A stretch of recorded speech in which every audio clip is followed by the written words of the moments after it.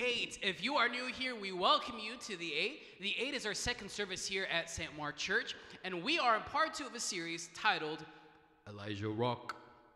I have to say, you have to sing it, and I'm not going to sing it 2 weeks in a row, but this is a song. It's like the name is called Elijah Rock because it's based off a song from 1860s. Of which African-American slaves would sing this song to get them through the pain and turmoil of slavery, and they would hold on to the song. This was a big song for me when I was in high school chorus, so that's why I like the song Elijah Rock. But we're talking about a historical figure by the name of Elijah, obviously. He is in the 9th century BC. There has to be something appealing about a historical figure which captivated the Jews, is an integral figure, obviously, in Christianity and even in Islam. There's something about this figure of Elijah that has captivated so many people throughout the centuries. And actually, even if you look at all the New Testament scriptures, all the records we have of Jesus' life and in the first few decades of Christianity, there is no other prophet mentioned more in the New Testament besides Elijah. So why did these early people who decided to follow Jesus in the first century, why did they write so much, or they mentioned Elijah more than any other Old Testament prophet? There are tons of other prophets they could have mentioned, but why did they end up describing or elaborating about Elijah? There's something appealing about the character and spirit of Elijah that has captivated so many people throughout the centuries. And this is why we're doing a 5-week series and life group of discussing who is Elijah and what does that mean to you and me? So last week we talked about how God's chosen people, the Israelites, everything was fine and dandy for them. From the year 1250 BC, or around that time, everything was great. They were out of slavery. They were living life in the promised land. Everything was hunky-dory. Everything was great. They were on cloud 9. Then all of a sudden, different kings started to say, you know what? It's cool worshiping God, but I want to do me. And maybe some other people want to do other things. So you don't have to worship God. Maybe there's other ways to do life besides following God. So people began to have different versions of their own ethics, different versions of morality. They started to do what they felt is right. And there began to be a drift, one generation after another after another. And I hope for those who sign up for Life Group, I hope this week that you guys elaborated on something called generational habits, in which what you and I do, maybe our tendencies, our habits, our mindset, is molded by what we were exposed to growing up. Or maybe we're still exposed to it and it's still molding us. And we will naturally carry on the good and the bad to the next generation. And this is exactly what happened. So one king after another, one king said, worshiping God is good, but maybe somebody else can do something else. It got to an all-time low with a person named King Ahab. And just to show you, here's the division. Obviously we're not going to have a geography class right here, but there is a division in God's chosen people. And there was so much division because one bad king led to a badder king, led to a baddest king, and it just got worse. Obviously, and this is no real English, but you know what I'm saying. It just got really, really, really, really, really, really, really bad. And then here comes a prophet who is a messenger from God to try to open the eyes of God's people. From around the year, from the 3rd century AD till now, the early church understood how important prophets were, of them being the vessel or the channel in which God would speak. And this is something that we pray liturgically in our ancient prayers. St. Basil said this in the year 350 AD. You have always visited us through your holy prophets. We say, God, you have always visited humanity. You have always visited us. You have sent good judges. You have sent prophets. You have sent good kings. You have sent these people to try to redeem us, to restore us, for us to open our eyes to who we are and how we can worship God, how we can connect with God. You have always visited us. But there reached a point where we still aren't getting the message. You have always visited us through your holy prophets. And in the last days, you completely manifested yourself to us, God. You decided to roll up your sleeve and you put on a bod and you completely, through your incarnation, revealed to humanity how we are designed to live. You came to show us the fullness of life by you coming down yourself. You have visited us, but you reached a point that you said, you know what, there's a day for me to manifest myself. That is Christmas. That is Jesus. Darkness, relativity came through the kings. Through the kings. And it ultimately led to a really, really bad king by the name of King Ahab. Now comes a prophet by the name of Elijah. Okay, Rock is not his last name, by the way. That's just the song. So it's Elijah. So Elijah comes, and he is now, he has been empowered by God to try to fix all this mess that has happened over the generations. So what does Elijah do? Now Elijah, the Tishbite from Tishbe in Gilead, came to Ahab, King Ahab, and he said this: "As the Lord, the God of Israel lives, whom I serve, there will be neither dew nor rain in the next few years, except at my word." Boom. He drops the mic. Elijah says, okay, fine. Everything up to now, you've been doing it your way. Right now, I know who I am. I know who I belong to. I know what I have been called to do. And I'm here to deliver truth. No more relativity. No more your own version of ethics. No more your version of morality. That's done. From this point, I'm gonna hit where it hurts. I'm just a vessel that God has equipped me to be a vessel to you, to be a vessel to humanity. But from this point, enough is enough. I'm gonna hit where it hurts. I'm gonna hit the economy where there's no more rain. You and I read this, it sparks zero emotion. Why? Because if we say there's no rain for the next week, you would be thrilled. You and I would be happy, right? So it doesn't mean anything to us. But back then, for Elisha to say that this is equivalent, or Elisha to come right now and say, I'm going to crash the stock market, and it's going to, I don't mean to stress anybody out, but I'm saying that's equivalent. I'm saying I'm going to hit it where it hurts. The economy is going to crash. This is exactly what Elijah said. He said, I'm not going to make it rain. Take the internet away. Yeah, maybe that really stresses us out, right? So here's Elijah saying, we're taking the internet away, we're taking rain away. Agriculture, everything, food, everything is going to be affected by this. Imagine now, I want you to picture for a second, you're Elijah. You just been empowered by God. You came to the most powerful man in the country. You came to King Ahab. No more, Your Majesty, this, and I have a message I need to share to God about, if I can have some of your time. No, he came in, he said, I know who I am. I am here before God Almighty, whom I serve, and I'm here to deliver this message. And boom, he probably walked away, dropped the mic, and just probably walked away with his chest out a little bit more than when he walked in. Imagine you felt like this. And then imagine the next thing that God reveals to you and speaks to you is this. Thank you, Elijah. Good job. Thank you for delivering that word to King Ahab. But I need you to leave here. I need you to turn eastward and hide in the Kerith ravine, east of the Jordan. Excuse me? I'm sure Elijah was probably thinking, or at least if I was Elijah, God, we're doing amazing things right now. What are you talking about? We're about to flip this country upside down, man. Did you see that? I said no rain and no rain. Now you tell me to go hide? You tell me to leave? What in the world? God, we're just getting started. I'm here. I'm your son. We're about to, come on. We have this great partnership. You tell me what to do and I tell them. They're listening and everything's happening actually what you said. So what do you mean for me to leave? Why are you wanting me to leave when everything is going so smooth and so great right now? Come on. And here's God telling him, leave and turn eastward and hide. Not just don't go away, Elijah. No, leave and hide.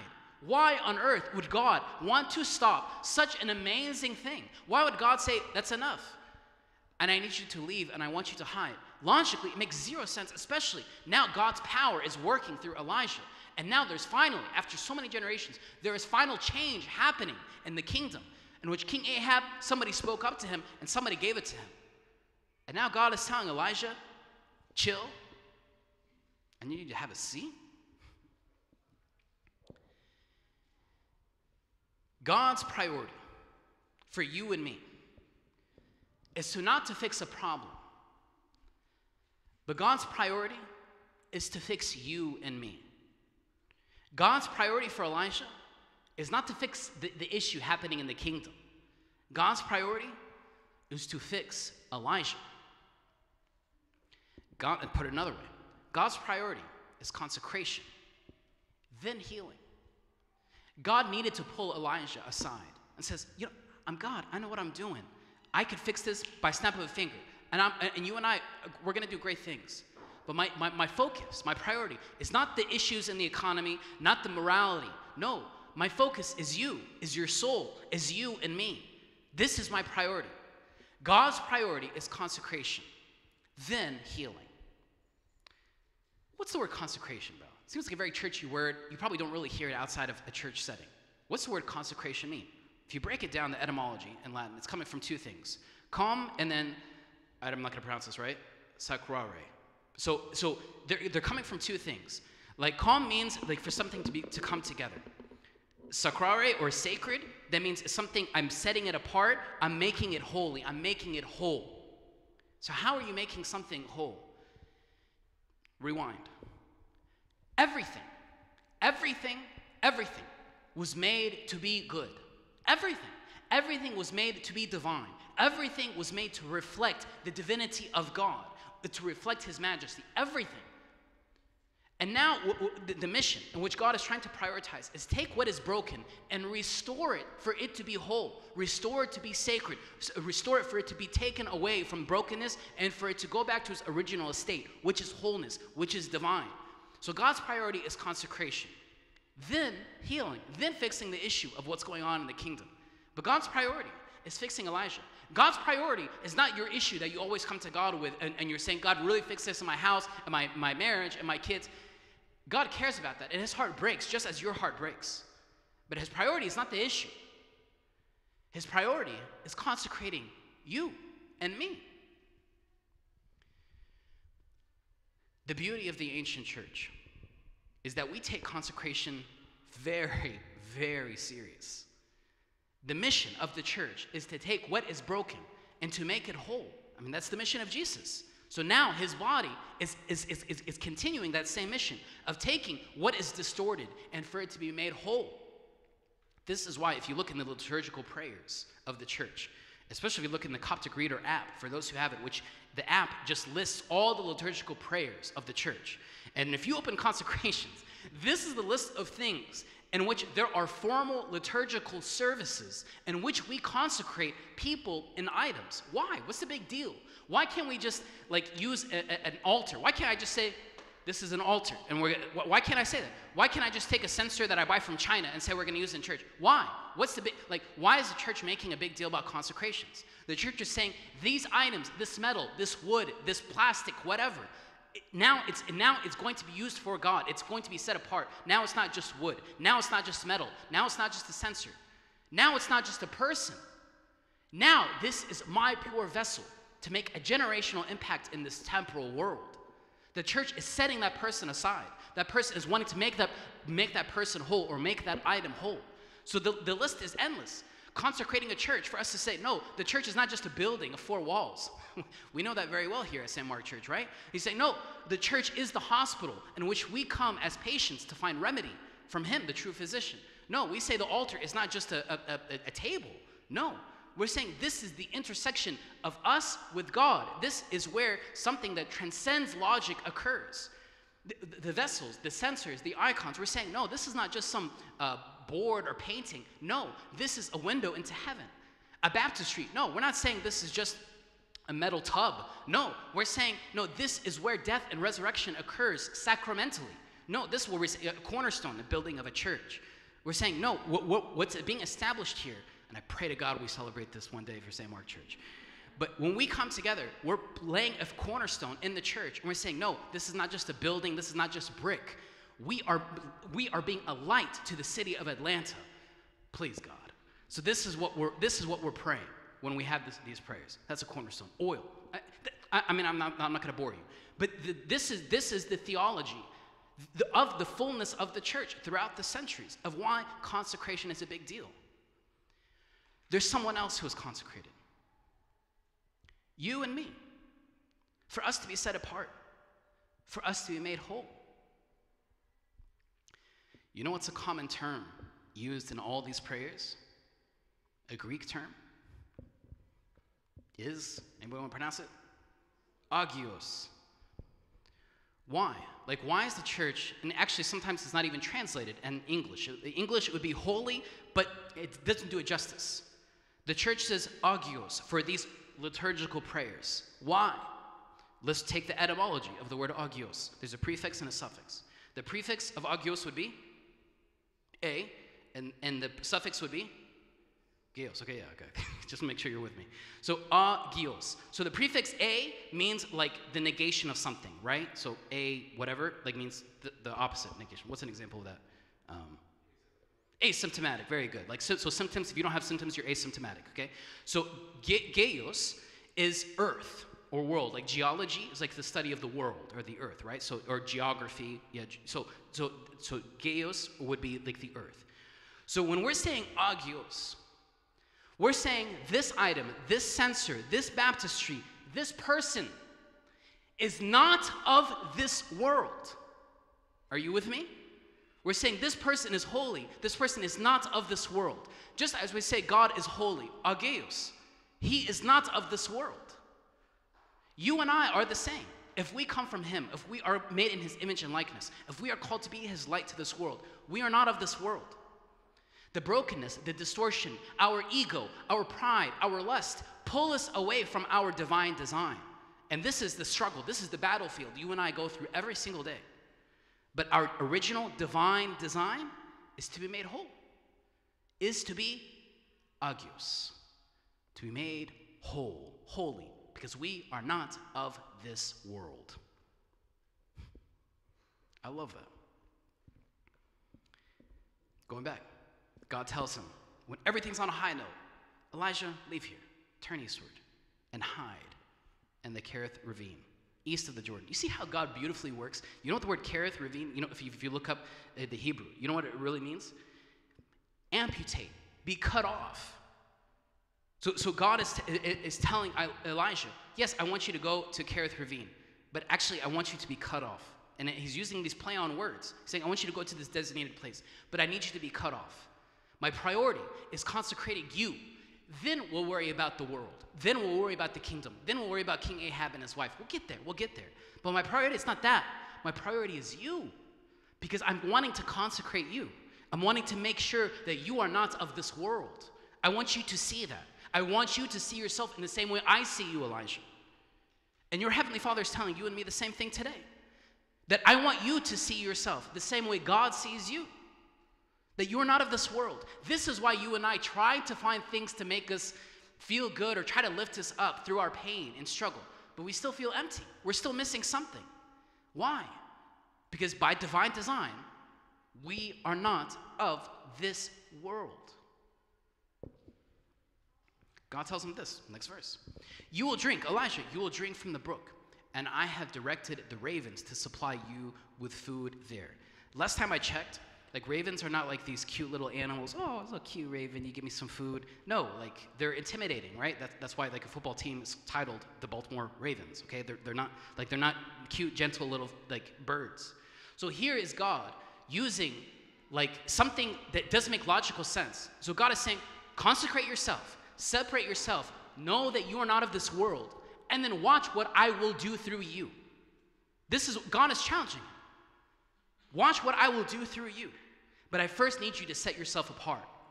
And I'm sure Elijah, if I was Elijah, I'll be biting my tongue. But God, we're just doing so great. Can't we just wait till next week? Like, why? Well, why didn't you do this before? What? God said, chill, I got you. I need you to be set apart first. I need you to have clarity of knowing you're not of this world. I need to consecrate you. I need you to be amputated from the noise of this world. In order for me to work through you, I need to consecrate you. Then we'll get to all that. When we set ourselves apart, this is where God works. When we set ourselves apart, this is where, not literally, raven will feed you. This is where God will work in a way beyond our comprehension. But first, we have to say, I'm all in. We first have to surrender, saying, I got you, God. I'm all in. Where do I need to set myself apart? What part of my life needs to be consecrated? What aspect of who I am needs to be made whole? Then from there will come healing. Then will come ravens feeding you. God's saying, surrender to me. Set yourself apart. Then see what I will do through you and in you.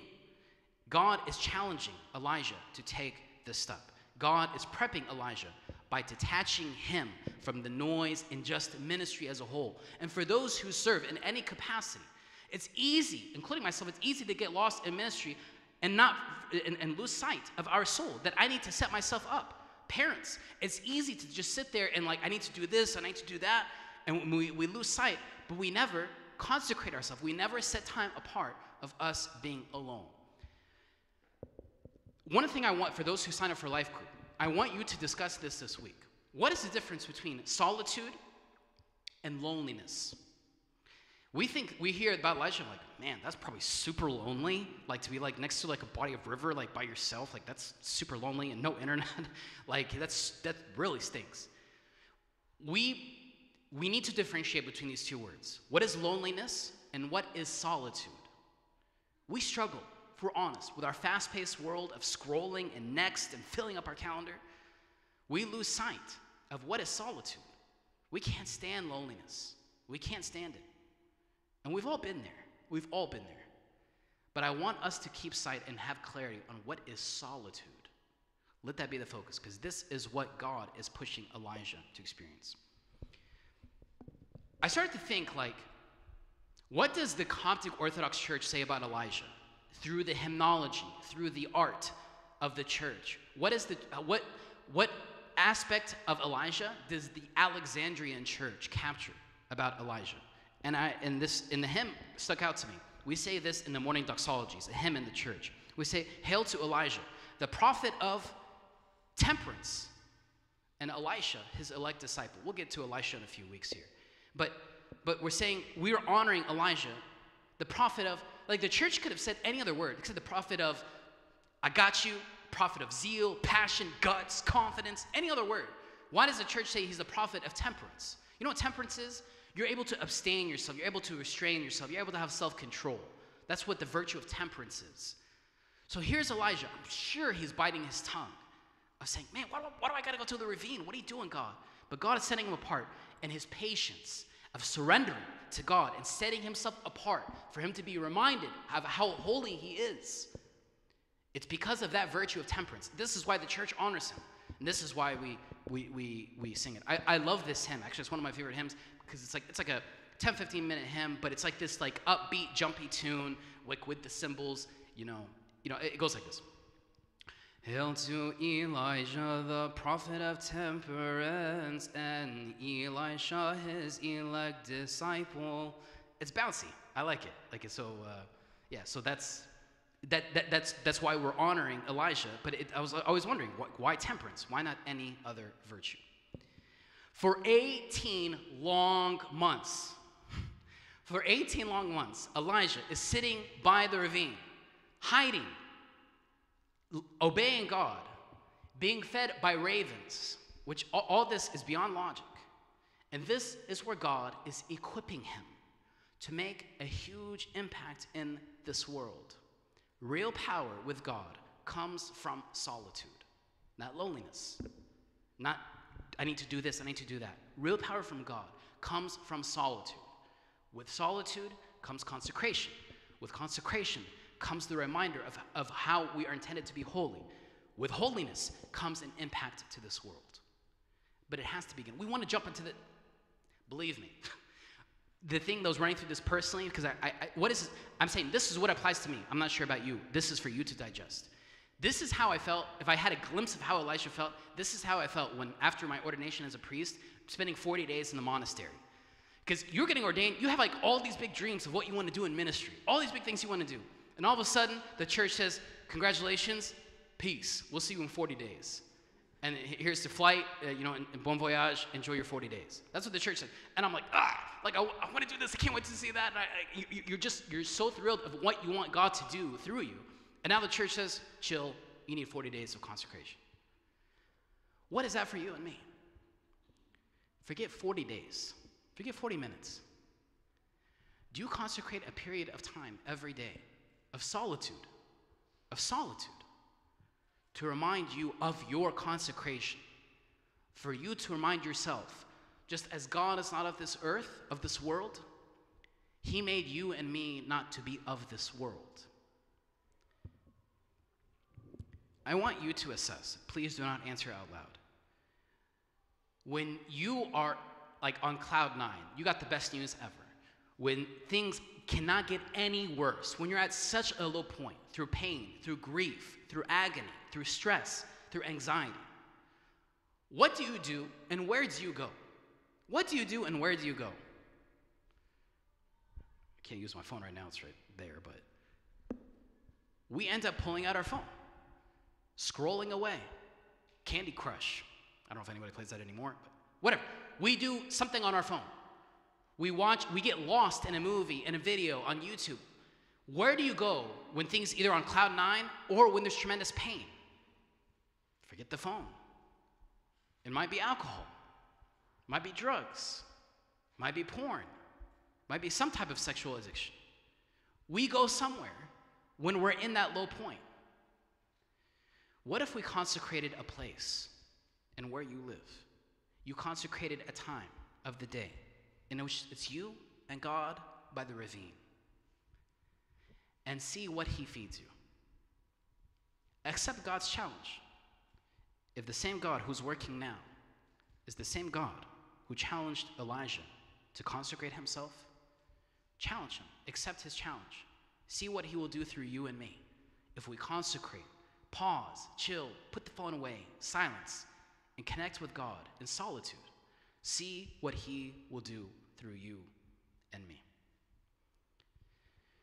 For those who signed up for a life group, I want to share with you some of the questions you'll be discussing this week. For those who did not sign up for a life group, you better make sure you do that next time for the next season of life group. But I want to share with you some questions for you and I to digest this week. Have you ever experienced what Elijah went through, where everything is going in the right direction, and then boom, you get hit by a wall? Have you ever experienced that? Everything is going smooth, and then all of a sudden, why, God, everything was going good. Why did you allow that to happen? Question number 2. We have all experienced loneliness at some point. What differentiates loneliness from solitude? Question number 3. Many early Christians view solitude as a catalyst for personal growth. Do you agree? Why or why not? Like, do you see solitude being an integral part to our edification, or you see it as like something nice that works for some people, works for others? Last question I'll throw up. The second last question. What does solitude look like in your life? What does that look like for you? Maybe we have like this picture of what it should look like. But I'm saying, for you personally, your personality, how you are wired, what does that look like for you? Question number 5. What is one thing you wish you could consecrate, but just can't for one reason or another? What is one thing you wish you could consecrate, but just can't for one reason or another? Maybe it's a relationship. Maybe it's a habit. Maybe it's your time. Maybe it's your career. Maybe it's what you do with your finances. Maybe it is your finances. What is that one thing that you feel an itch that you need to consecrate to God? Accept God's challenge. I challenge you to accept God's challenge, just as Elijah did, and see what he will do through you. Let's stand for a prayer.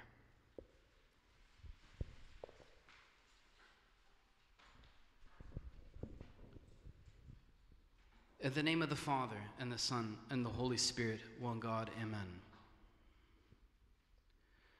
Lord, all of us are surrounded by so many things to do, places to go, of just always being on the go, of tasks. And Lord, I know that we have these responsibilities, but we also know that you have called us for something so much bigger. You have called us to set us apart so that we can be fruitful in our tasks, that we can make an impact and be fruitful in our responsibilities. Lord, your responsibility is not, or your priority, I should say, is not just getting things done or for this to work out in our life. No, your priority is our soul. Your priority is us, your children.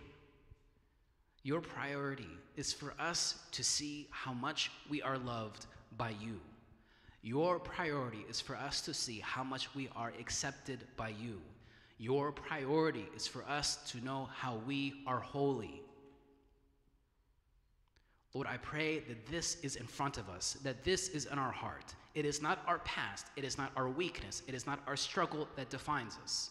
What defines us is our consecration to you, us being set apart from our sins, us being set apart from our responsibilities, us being set apart from our pain, but for us to know that we are holy.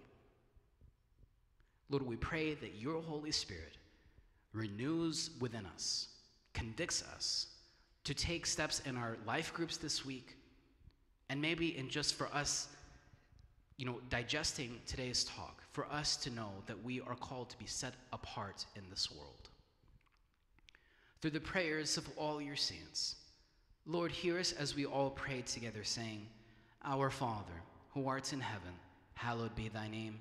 Thy kingdom come, thy will be done, on earth as it is in heaven. Give us this day our daily bread, and forgive us our trespasses, as we forgive those who trespass against us. And lead us not into temptation, but deliver us from the evil one. And Christ Jesus our Lord, for thine is the kingdom, the power, and the glory forever. Amen. Thank you, guys. We will do part 3 next Sunday.